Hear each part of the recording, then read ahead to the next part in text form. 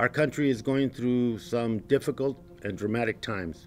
We know that the best solutions for the needs of this country come from the people themselves. And throughout this Congress, we've pushed solutions as far as we could. And we hope in the next session to do much more. We passed the Drought Contingency Plan into law, an urgent and needed piece of legislation given the droughts and the arid conditions that are facing the West. With your help, we passed the Great American Outdoors Act.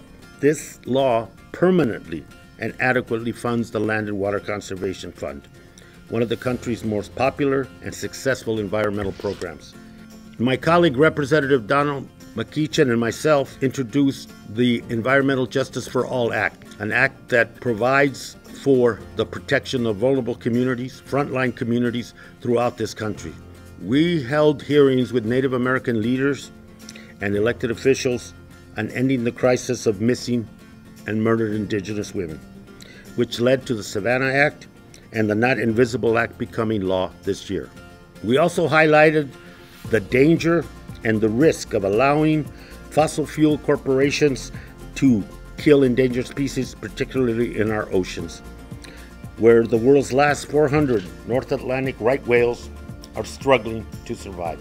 After listening to Native Alaskan people and scientific experts, we passed a permanent protection for the Arctic National Wildlife Refuge through the House of Representatives, saying once and for all that we don't want to give this fragile and precious place away to big oil. We made sure that the Trump administration sent Medicaid funds to Puerto Rico and other U.S. territories despite the administration's track record of racism and neglect.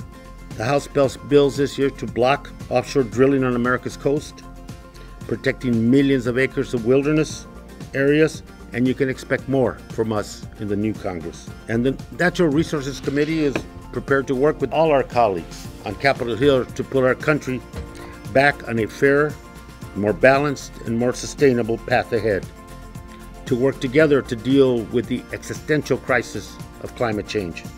Our work has been good. Our work ahead will be better. Thank you.